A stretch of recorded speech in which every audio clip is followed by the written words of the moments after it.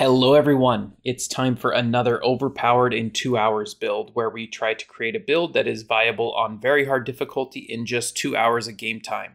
Today I have a very strong melee build for you. By the end of this one, I actually had to check the difficulty to make sure it was still on very hard because it started feeling like normal difficulty.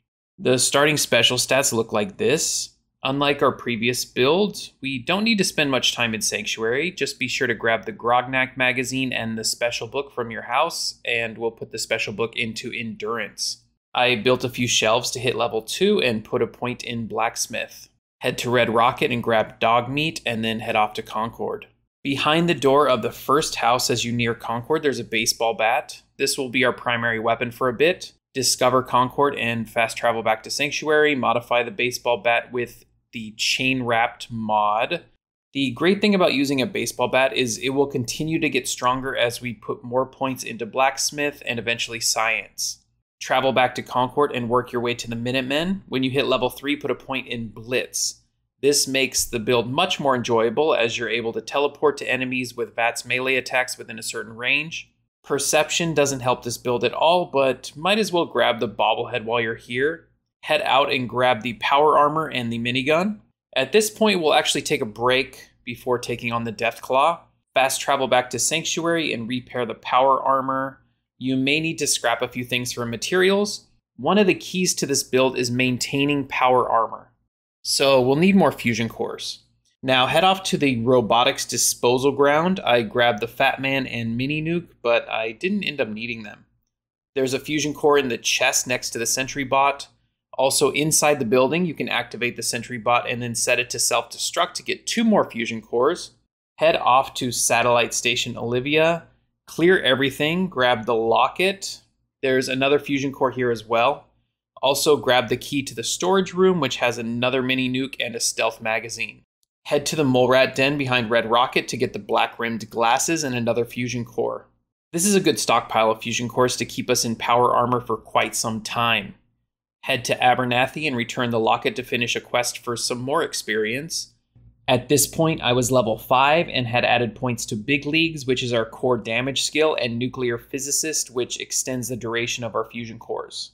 From here, head back to Concord. It's now time to take on the Deathclaw. My technique for this was to unload VATS attacks and then hide in the building while my action points refreshed.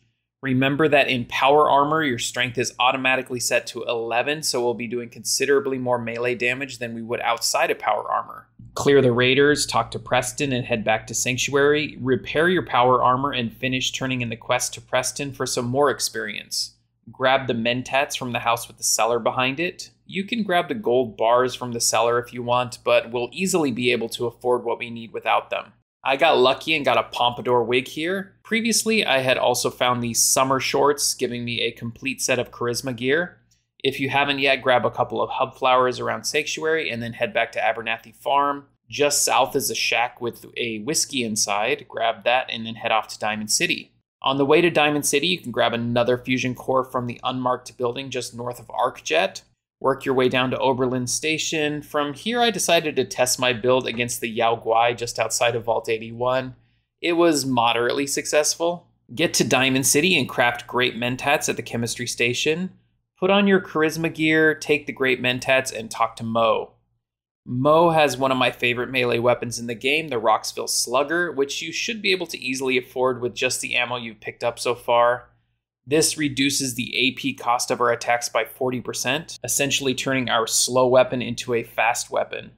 Another often overlooked element of VATS efficiency is that when you're in VATS, the damage you take is reduced by 90%. So the more time we spend in VATS while fighting, the less damage we will take. Use the weapons workbench to swap your chain wrapped mod over to your new weapon, and use whatever you have left to buy fusion cores from Arturo and stim packs from Sun. At this point, we are only 1 hour into our build, and it's essentially done. But it will scale very well as we continue to level up, so let's do some quests to gain some more experience. Finish the Story of the Century quest with Piper and pick up Unlikely Valentine from Ellie Perkins and head off to rescue Nick. The Triggermen should be no issue. Most of them go down in 1 hit.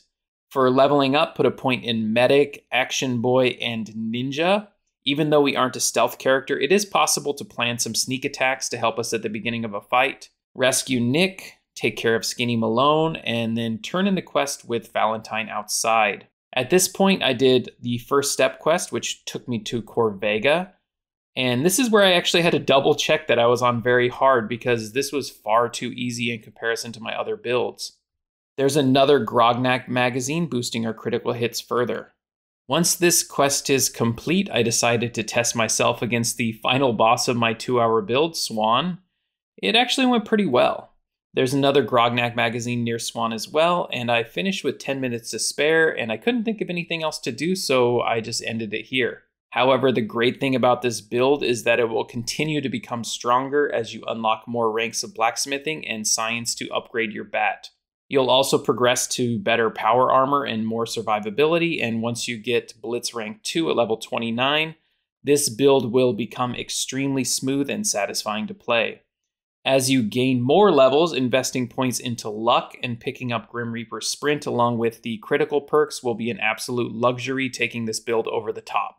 To be honest, I was not optimistic going into this build, but it far exceeded my expectations. The Roxville Slugger is a tremendously overlooked weapon. I definitely recommend giving this build a try, especially if you're prone to always playing a sneak sniper character.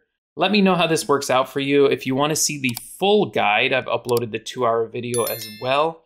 And remember, to survive in the wasteland, you gotta be efficient.